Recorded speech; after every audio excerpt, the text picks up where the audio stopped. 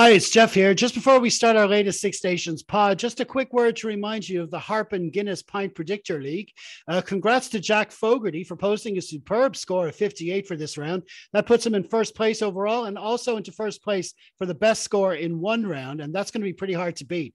Now, even though the Six Nations is 2 rounds in, you can still win yourself some free pints by first downloading the free Fanzo app, then joining our league. Just enter the code HARPIN, that's HARPIN, and keep forecasting the scores in the remaining games in the tournament. Right, it's time to start harping on rugby.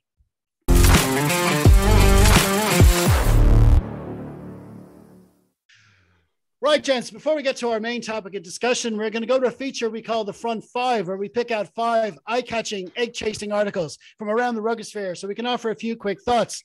We're going to start with yourself, Mark. Your article comes from The Guardian. It's Michael Aylwin, and the headline is, Worcester Warriors change name and drop down leagues amid anger at RFU. Yeah, this is the proverbial cluster, you know, the next 4 letters that go with it.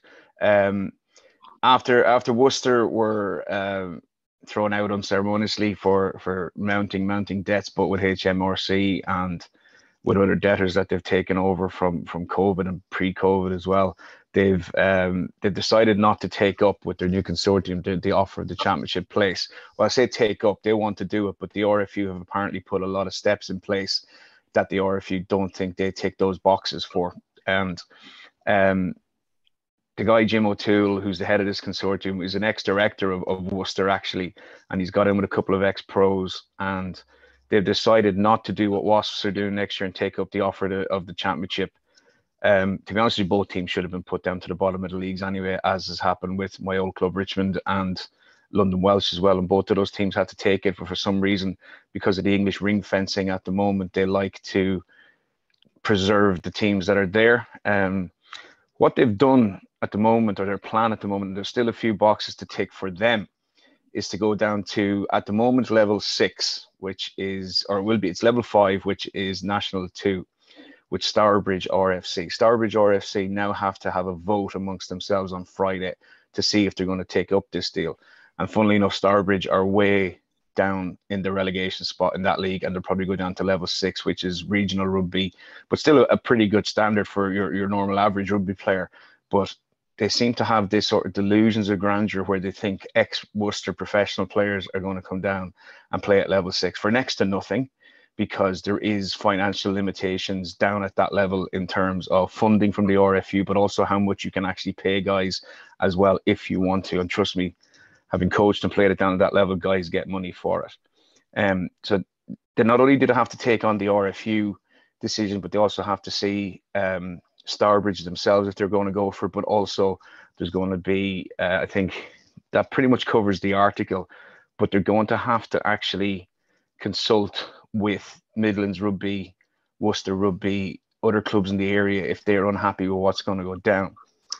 Now, a little caveat today in the rugby paper says the Steve Diamond-led consortium is not dead, because the RFU and HMRC and all those big lettered conglomerates that need to pass all these things might actually pull the plug on what Worcester are planning to do. So keep an eye on this space. It's not finished just yet. When you say it's, I mean, like, so what would be possible? I mean, what would be the best result possible if that consortium came through? They would stay in the championship, but championship, right? Okay. They claim they want to stay in the championship, but the RFU, because of their new due diligence laws as such, and financial fair play and everything else, whatever terms that they keep using for it, apparently they're not happy with the current owners and how they can prove that they're the correct owners going forward. So nothing is ratified just yet. There's still a bit to do. But if they don't get into the championship, their next option is, as I said, is to take over Stourbridge's first team, which is currently level 5, probably be level 6 with relegation next year. And then they said that they would like to get back to Nat 1, which is level 3 in 3 seasons. Like the word I used at the start, you're shaking your head there. I'm shaking my head reading it today. I'm shaking my head reading it from Tuesday when some of the information started leaking out.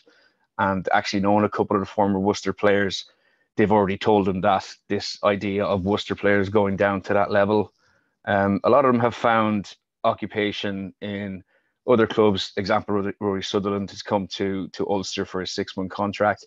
But those sort of guys are now playing. There's quite a few of them playing in National 1 and Championship clubs here in England already, but also playing in Pro Div 2 in France as well. You know, a lot of them have found short-term contracts with other professional clubs. So why they would think, to be fair, they owe Worcester nothing. They've been shabbily treated by the club. One of the interesting things in the article is the debts that will be paid. The people that won't be getting paid are the employees. So there's a lot of employees there, both from a logistical point of view, a medical point of view, and the actual staff of Six Way Stadium themselves will not be getting paid from this new consortium on their debt plan. And then and even another little twist on it, Wasps, who are taking up their championship place, will actually be playing at Six Way Stadium themselves. That's crazy. And it's like, for every scenario you said there, I can imagine at least 2 or 3 other clubs being pissed off about it and getting involved in it as well. Because I mean, when you mess around with divisions and put teams in here and slot teams in there, you're moving things around and it's affecting other teams, and it just seems like it's going to get worse. Yeah, you're not just killing. They've basically killed off the Worcester Warriors as a team, as a, if you want to say, franchise, to use the American term, or a brand. They've said it's dead. They're also killing Starbridge, which is a historical team and has a lot of pull in that West Midlands area of England, who produce. Yeah, they may not be known worldwide or anything like that, but these are clubs, no more than the junior clubs and the good senior clubs in Ireland. They feed into academy systems. They feed into county sides and getting guys exposure. That really won't happen for them as a club anymore. They will cease to exist as their historical name as well. Yeah, it's just a mess, isn't it? Well, yeah, we'll see how it pans out, and we certainly haven't heard the last of it, I'd say.